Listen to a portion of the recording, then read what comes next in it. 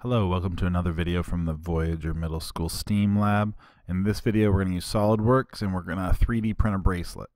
Some of you might look at this and say, that's not a bracelet, it looks like a hockey puck. Well, with 3D printing you can adjust your settings. So I can take a file like that looks like a hockey puck. And this is Cura, and in my expert settings I have this only follow mesh surface. But you can do this with MakerBot or something like that by just setting the roof and the floor thickness to 0 and the infill to 0 and the shells to 1. And what will happen is it will only export the outside edge of your bracelet. And that way it can print a 3D printable bracelet, and it's got a little bit of flex to it and you can get it over your hand. So what we're going to do is we're going to make this and we're going to follow an outline. Here's our outline.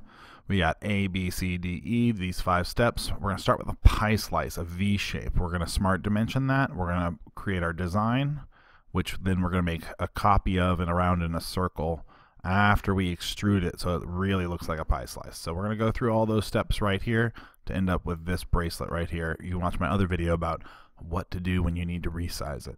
So my students are going to need to measure a bracelet first.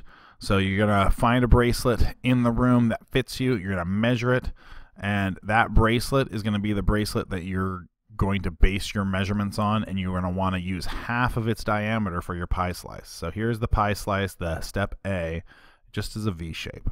So I'm still drawing. You can see by just click 1, 2, 3 clicks, but I'm still drawing straight lines. To stop drawing, I'm going to press escape on the keyboard, and then I've got my pie slice, my V shape. So the next step is to smart dimension it. So right now this has no dimensions. This is our first project where the dimensions really matter. We want to make sure we're in millimeters, because that's how our 3D printer communicates, is in millimeters. I'm going to choose Smart Dimension. Smart Dimension is tricky to use. You can watch a video on that too, but I'm going to move straight away from it to get the length of the line, and I'm going to set it. So if I want my bracelet to be 100 millimeters, which is not a great size for a bracelet, I would type 50 here, and it's going to make a 50 millimeter line. If I want this line to also be 50, because it's also a radius, I'm going to type 50 like that. Now I might want to change the angle of how far this is before I design it. So I'm going to click on one line, click on the other, and move like this. If I choose an angle that is a factor of 360, then when I make the copies, I can multiply the copies by the other factor that will multiply by my angle to give me 360 degrees, so there's no gaps. If I don't do that, if I'm naive about it and I choose some random angle, I can still make the bracelet, even if I do the math wrong. But you're going to need to make sure there's an overlap so that there's no gaps in the middle. So now I've got this endpoint and this endpoint, and this is basically my little window of where I'm going to put my design. So my design is like the crust of the pie, so I can use any of these tools I'd like. The way the design works is it has to start at this point, and then you can do a design, and it should end at this point. So again, I'm going to hit escape to stop. My design should stay inside the pie slice, because when I make copies it won't run into itself that way. Alright, so now I also discovered that if I close this sketch I can extrude it, but if I just go over to Features menu straight away and I choose Extrude, it knows I want to extrude the sketch that I'm already in, which is pretty convenient. This height right here is the thickness of the bracelet. Again, you can measure. Right now it's set to 10 millimeters. I'm going to just use 10 for this. Now I've got that pie slice. So let's go back and let's look at our notes and see.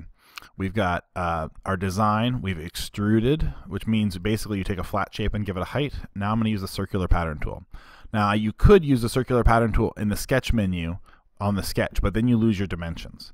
So I'm going to use the feature circular pattern tool, which is hidden under linear pattern here, and I'm going to choose circular pattern. I sometimes have a hard time setting this rotation point to be this endpoint. If you're having trouble with that, select this before you choose circular pattern. Then I'm going to choose the features that I want to rotate, and I'm going to choose this extrusion, and it's going to make a bunch of copies. Now you'll see that I have a gap in between my copies. That's no good. So I'm going to go here to the number of copies, and I'm going to increase it until there is no gap. If there's overlap, overlap is okay. Gap is not okay. So there's a tiny little gap right now. So one more should make it overlap.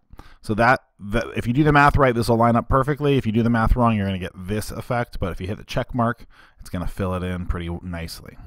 And there is my 3D printable bracelet, all ready to go.